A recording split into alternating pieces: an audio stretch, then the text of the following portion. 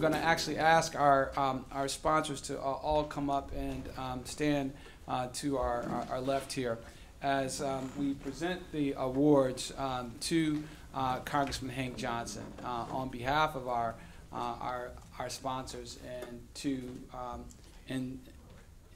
empower him to deliver these awards on the House of Representatives floor to the honorees for tonight, and that is Congressman Bobby Rush, Congressman Ed Whitfield, and Congressman Bill Johnson. Let's give a round of applause for these members of Congress for, again, represented here tonight by Congressman Hank Johnson. Congressman, would you like to come and accept the awards and also give some remarks? And again, let us give a round of applause to the members of Congress. Good evening, ladies and gentlemen. Pleasure to be with you. I apologize for being late. My plane was delayed due to traffic, so weather. That's what I'm saying, not traffic, but weather.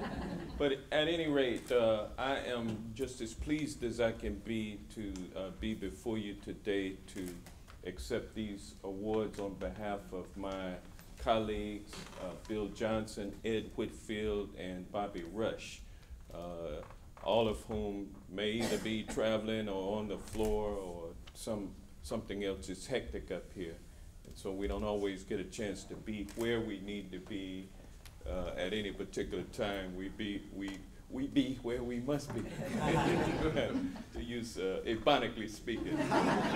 But energy is one of the most important areas that our country is involved with now.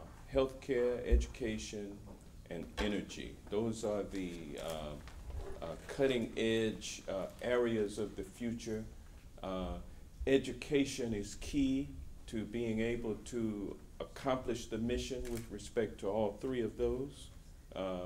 You got to get an education in order to get a higher education, and then you have to be able to be thinking and well physically, cognitively up to par, and then the energy field is the new is the pioneering area. It's the new technology.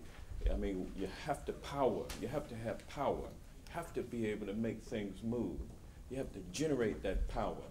And so as the world changes, technology changes, we generate that power in different ways, cleaner, more efficient, more respectful of the earth that we live on. And so these three gentlemen are at the forefront of that movement, and I will proudly deliver these awards to them. And I want to thank you all for all that you all are doing in this industry to make sure that we take a holistic look educationally and job opportunities as well for everyone, because we're all in the same boat together. So thank you all so much.